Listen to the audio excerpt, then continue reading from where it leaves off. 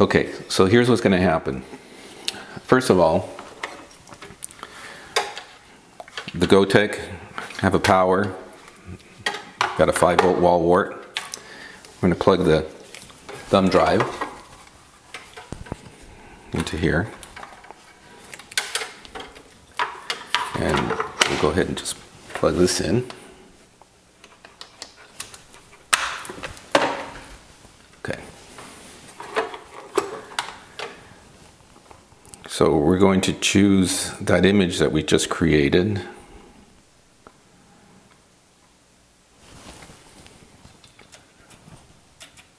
Okay, which is image 4. Okay.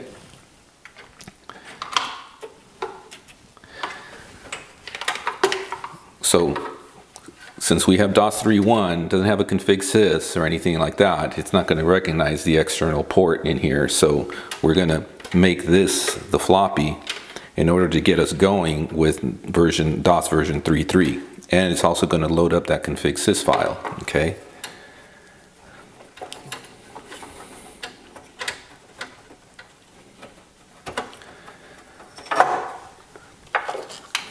So I want you to also note the jumpers on here. So this, let me see if I can get this thing.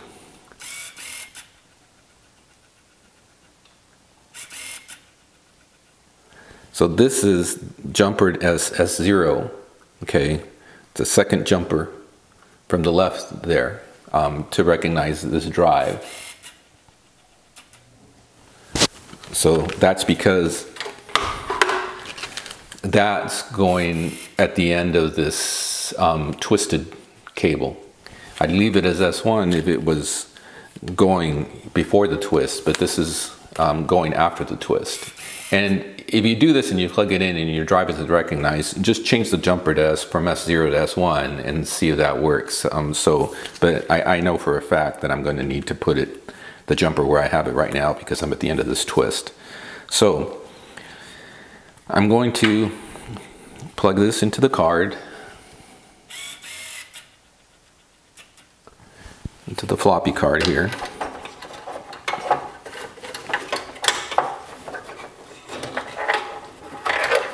Remember, red is pin 1, always. Okay, so that's into the floppy. And then red is pin 1, that goes towards the power on the Gotek. I wanted the twist, all right?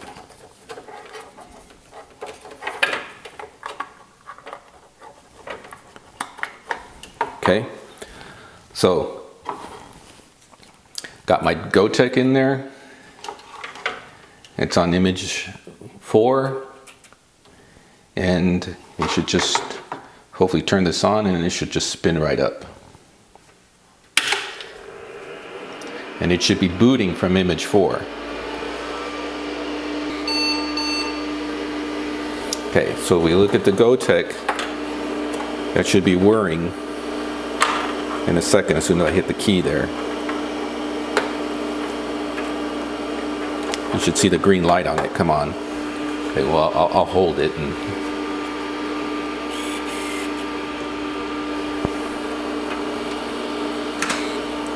there's a green light. That means that it's booting off of the Gotek.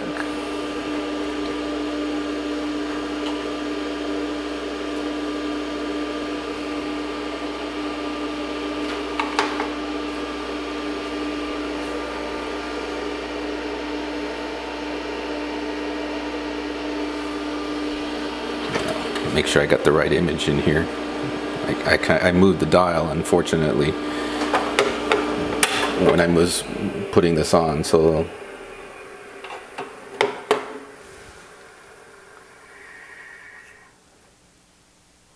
go ahead and try this one more time.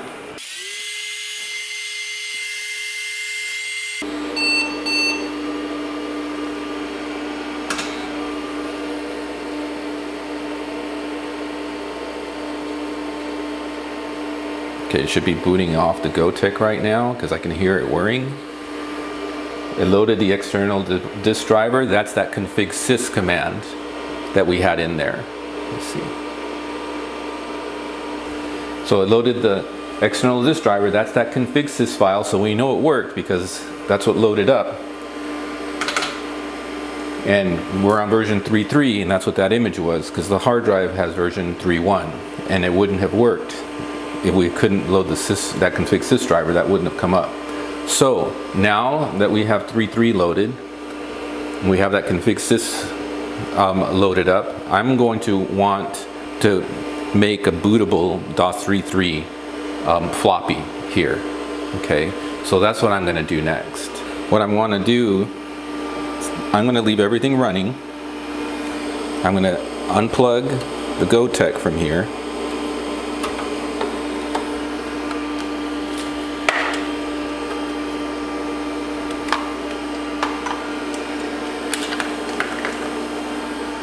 I'm going to plug my floppy back in.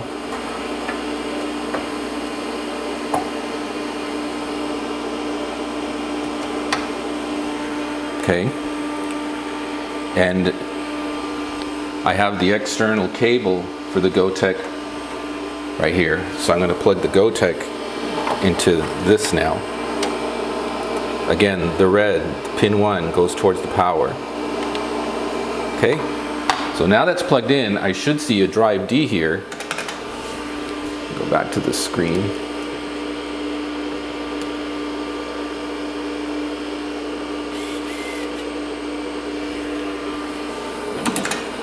And that should be my Gotek. There you go. So that's the Gotek that's on the external 37 pin connector right now. And that's possible because of that config sys telling it that I have an external drive. So now that we've got this going here, let's boot up, or let's format a DOS 3.3 disk.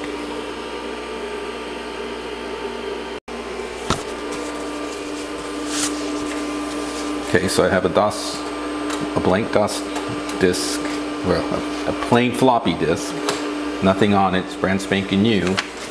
So we're going to do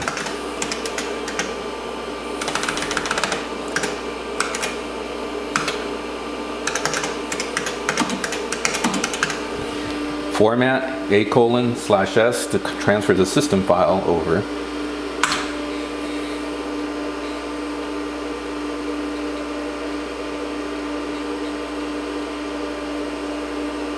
And I don't know if you can see the Gotek whirring away, that green light on the Gotek there is going to show that it's working.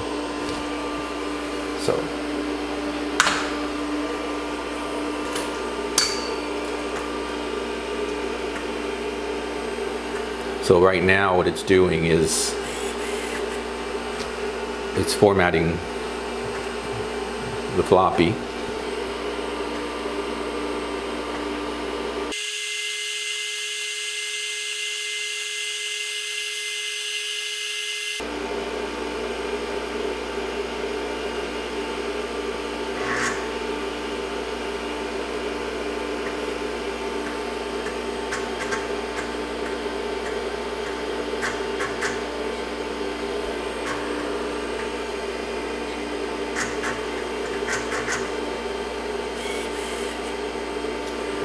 Okay, now that the format's done, we're going to copy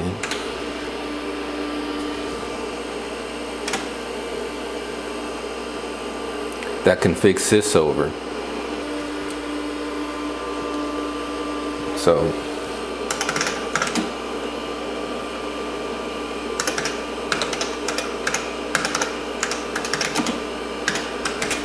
I'm copying the config sys to A, and you can see the Gotek is going to go. The green light's on, so you can see that's working, and the copy is done. So technically at this point we can shut off the computer, boot up off the floppy on drive A, keeping the Gotek external the way we wanted, and drive A is going to load up with DOS version 3.3 and recognize the Gotek. So let's do that next. Okay, so this should be booting up off the floppy now. There we go. And it should be loading up DOS 3.3.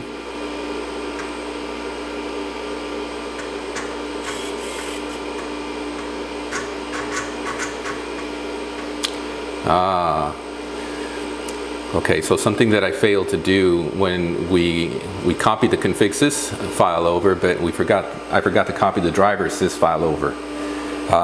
But this is what I'm going to do. I had copied onto the C drive a version of DOS 3.3 on here. Yes, so we'll copy the driver sys file over. So after I formatted the floppy using the blank floppy as for version 3.3, I should have copied the config.sys, which I did, but I also needed to copy the driver.sys file over. And realistically, I should have just copied all of the DOS files over from the Gotek to have a full DOS disk. But so let me go ahead and do that now.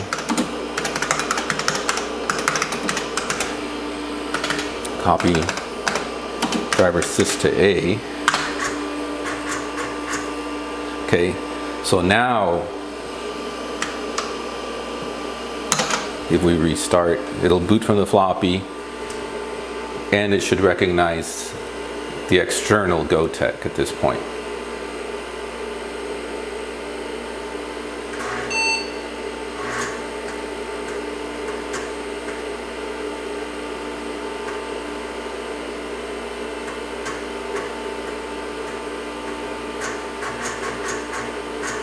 There you go. So it loaded the external driver for drive D. If I go to do a directory on drive D, I should see the Gotek, which is right there.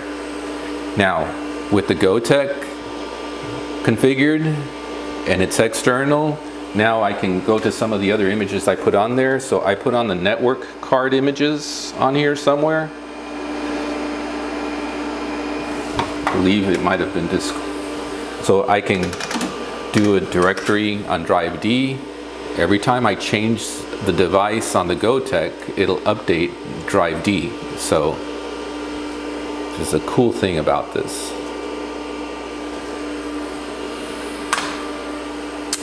There are my network files that I'm going to want in order to get my Ethernet card going, and that way I'll be able to log into my FTP server and transfer files back and forth through FTP.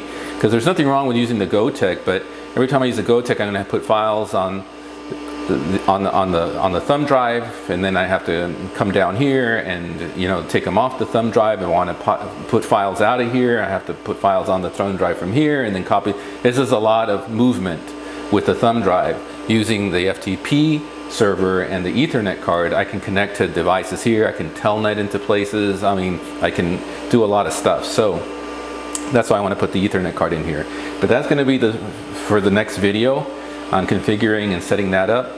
But for our purposes here, I think you saw I had version 1.0, which wouldn't have recognized the Gotek. That's what's on the C drive.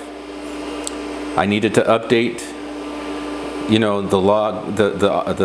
the boot to DOS 3.3 at least. I believe actually 3.2, but DOS 3.3 at least, in order for me to get the driver sys file and a config sys file on there for it to recognize the Gotek. It recognizes the Gotek now as an external drive. It's on the 37 pin port, and I'm good to go. I can, outside of putting the Ethernet card in here, once I do that, I can close this case up and I'm done.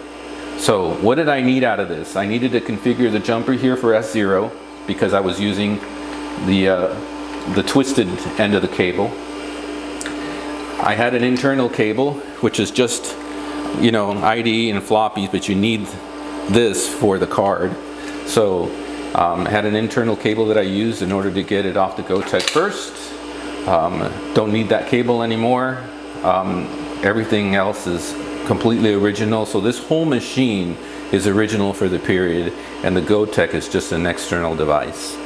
So next video, setting up the Ethernet card and showing you how you can transfer files using FTP.